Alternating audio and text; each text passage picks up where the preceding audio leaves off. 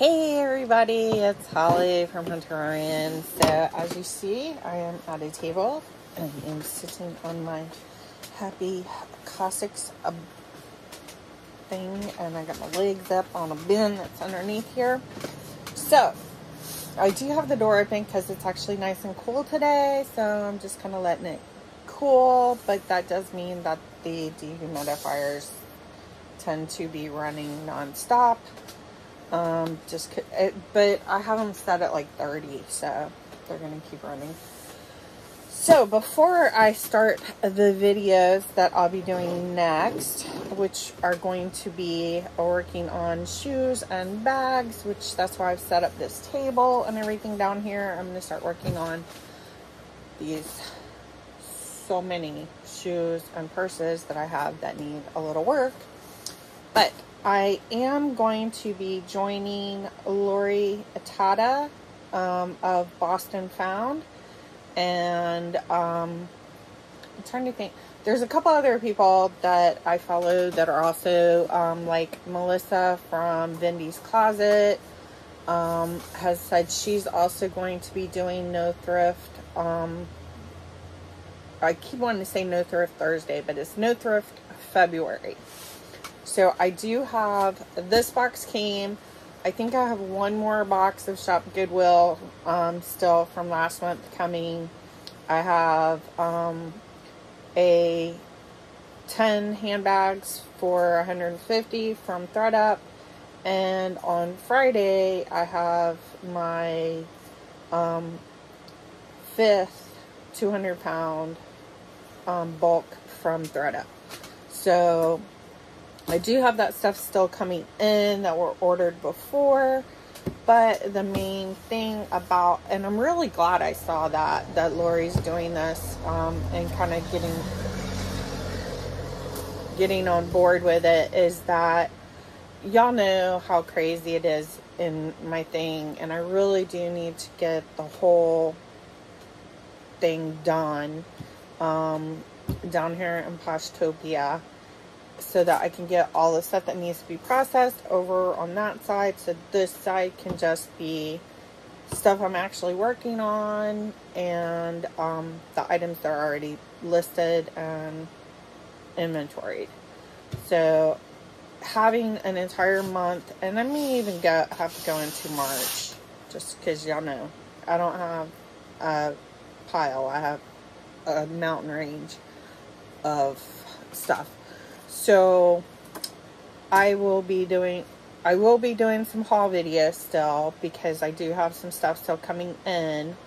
But what I'm going to start doing, especially over this next month, maybe two, of minimal thrifting. Oh, I do also have my monthly B&G subscription that's going to be coming in.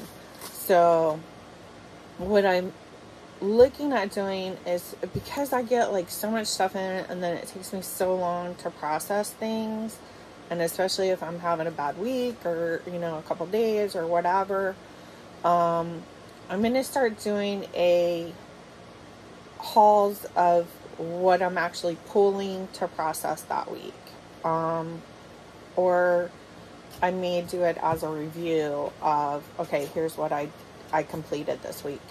And if I'm not able to complete anything that week because issues, we'll talk about that too.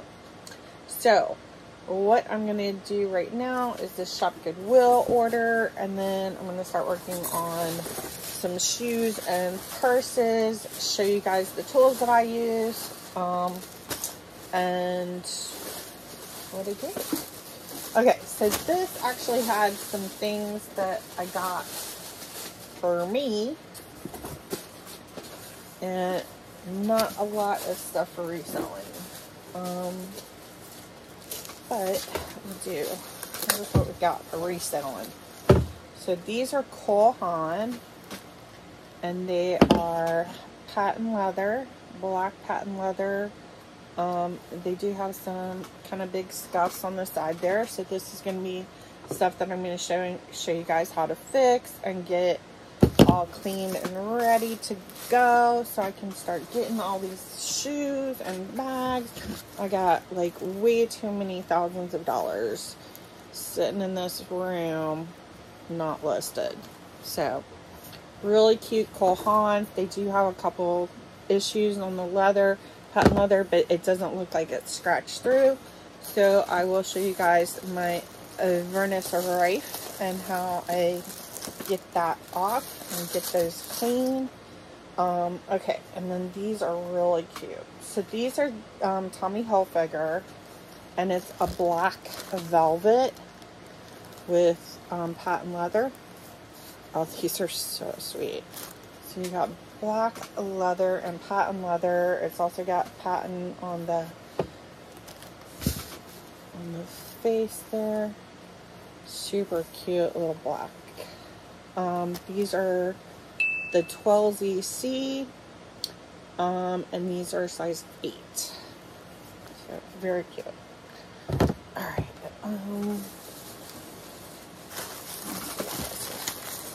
I think this is a suit.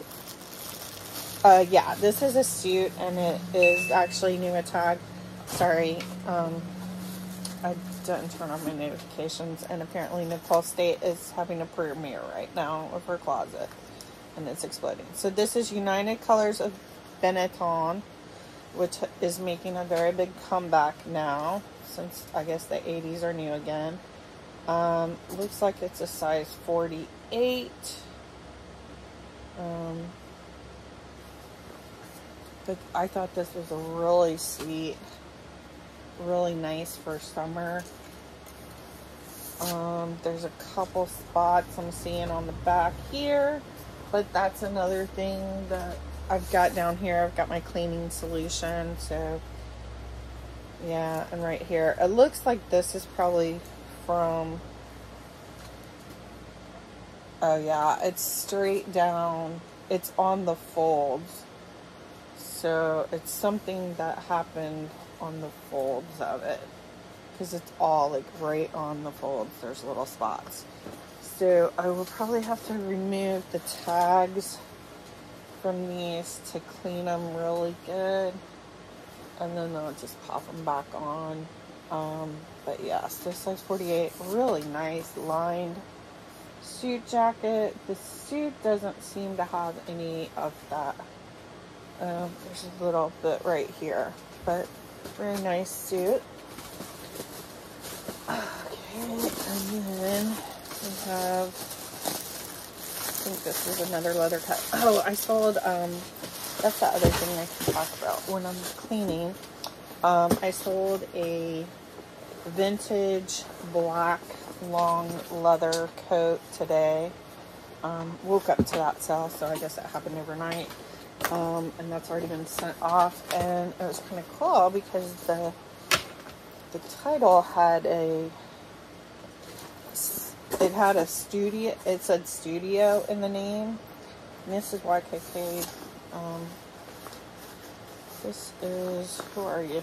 This is Wilson's Leather Experts. This is really nice. I love the hoodie. Okay. And it is belted, and it has zipper sleeves. So it's super cool. So it was a studio. So I'm thinking LA studio. Maybe this is like a wardrobe department has ordered this for a movie. So if it is, I'll let them know. Hey, I've got a bunch more stuff from that same era.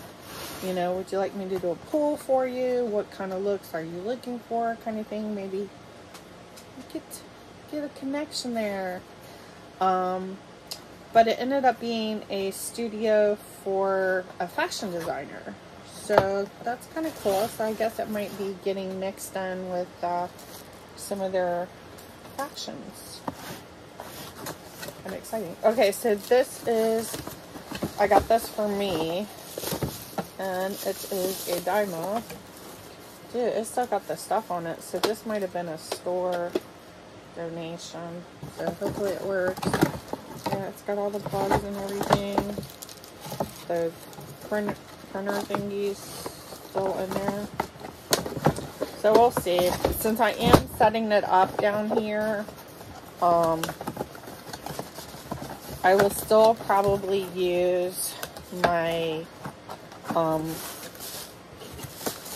my regular printer for like when I get orders overnight and I just want to print the label out so I got it ready. I can grab it in the morning. Just because a lot of times it's a lot nicer not to have to be stuck to a computer. But I am going to be setting up a shipping station down here. So this will now get set up with that down here. So maybe like I can start doing a, you know, once a day kind of pull thing like a lot of people do instead of pulling all the time like I do. Oh, there's another pair of shoes in here. And they are, of course, Coach, because I get tons and tons of Coach. Which was kind of funny because there was just the Coach 5 Coach bags for $90 or something. Maybe it was $60.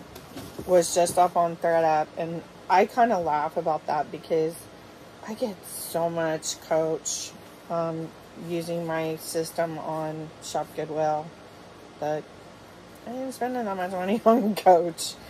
I get this stuff for $6-7, including nice purses. So, and that's what we're going to work on today. So these are very cute. These are probably like an 8 or a 9. See, now that I'm like kind of undersizing, because all the other times I was like, oh, these are big. These are probably like a 10. And then they're like an 8. And I'm like, okay, that's smaller than me. I don't know why I cannot find the size on this. Coach usually is not that hard to find the little printout. It's usually underneath here.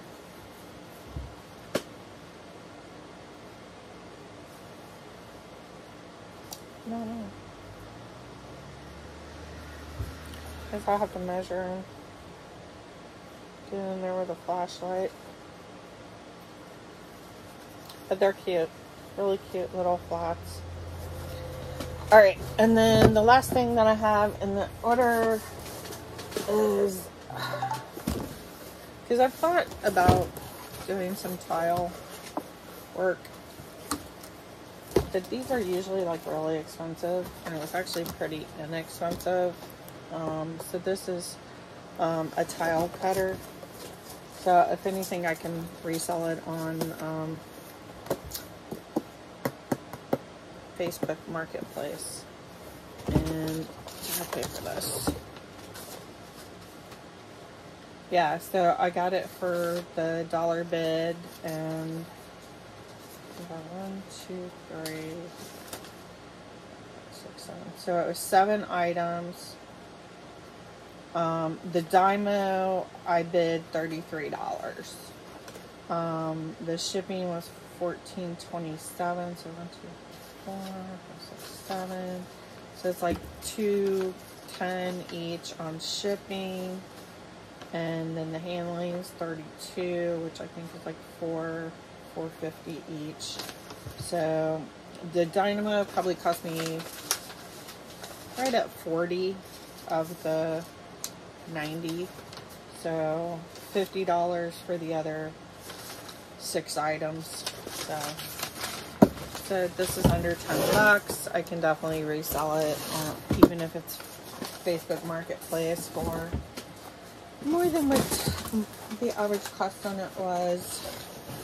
So it can pick up some of the cost of my Dymo. So that is it for that stuff. I did just sign up for this past weekend on Friday. I signed up for Vendoo and started using that. I was mostly cross-listing items, and then last night I started like delisting and relisting on Poshmark, and I've gotten like a really good result doing that. So I think I'm going to go through and start using, because what I was doing on Closet Clear Out is just once a month I'll do a closet clear out. I'm not doing it every single time it's available, because I think it's like 2 times a week it's available. So if you do it every time, then people get used to the idea that you're just going to get cheaper. So there's no incentive for them to jump when you say, okay, prices are dropped and then I'm relisting. Because if you're doing every single closet clear out, you're doing it twice a week. So from now on, once a month, I will do a closet clear out, drop my prices on everything to the lowest I'm willing to accept, and then everything is going to get delisted, relisted. This way it is reactivating as a new adjusted item, so that will help, I think, a lot more than what I have been doing. Is like I would still relist it so that the next time there is a closet clear out, you know, it's not doubled up. It's not dropping a lot more than I expected it to drop when I say the 10% drop. So that will be my new thing. That will keep all of my stuff in my closet staying nice and fresh, for new eyes to check it out. It is gonna, you know, you're gonna have a month to get stuff, or it's being realistic. I'm not sitting here just holding stuff for people to like and not ever buy. So if you really did actually like it and want to buy it, then you're gonna have to research it every time, that once a month when I relist, because it's not helping me. So got my Wonder Cleaner right there, that we'll do some touch-ups on that. So I'm going to say goodbye for now. It's 16 minutes. We did this kind of quick. I am using my iPad to film this because I somehow have lost the ring that holds my phone onto my ring light. And I was hoping that this was going to get, it is like a better thing for being able to see my hands when I'm doing the cleanups and everything of stuff that's fixing to happen. So I will see you guys in the next video. It will be a come and clean shoes and bags with me. I have a huge bin full of Coach bags that we're going to be working on first. I also pulled, I have a bin. What's the bin? Is that, I think the bin's right there. I have a bin of stuff that I pulled. Oh, it is right there. I have a bin of stuff that I pulled, especially for some of these cleaning videos. There's a couple. I do not have my olive oil down here right now because I'm going to wait and do that after everything else is done, because I just don't want a chance of that cross-contaminating anything. But I will be doing a couple videos on how to give a new life to a leather bag that may have like water spots and stuff like that, discoloration on it, using olive oil. It brings a luster back to the leather, and it also will make it a dark tone pretty evenly, so you're not going to have those spots. Those spots will actually kind of become the color of the leather. So bye, it's time to get to work.